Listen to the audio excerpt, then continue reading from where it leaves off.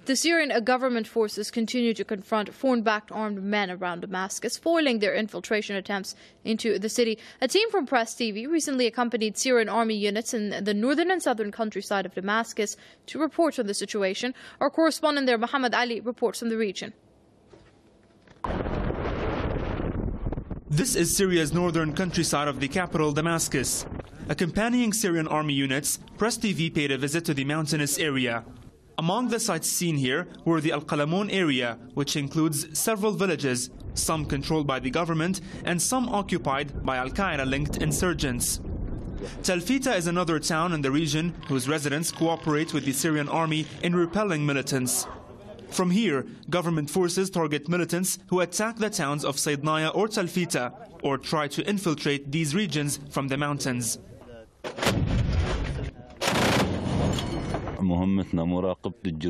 Our mission is to monitor the orchards of Talfita village and the mountains that surround us. If we see any infiltration attempt, we foil it directly. We completely control these mountains. In the southern countryside of Damascus, fierce clashes have been taking place in Al-Qadam area.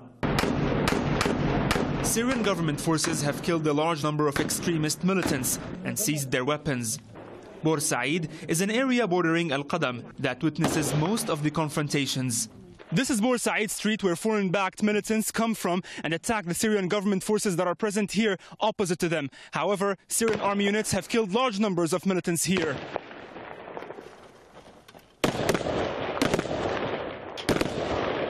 The Syrian army also seized a number of weapons, such as an anti-shield missile launcher, grenades and mortars.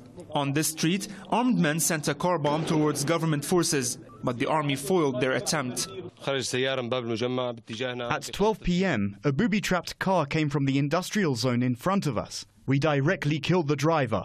He had no time to reach to us and detonate himself. We shot from here and it exploded. Clashes continue.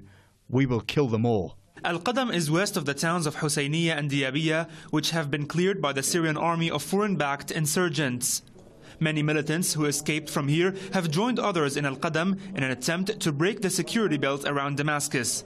However, government forces have established a strong presence in the region to repel the militants.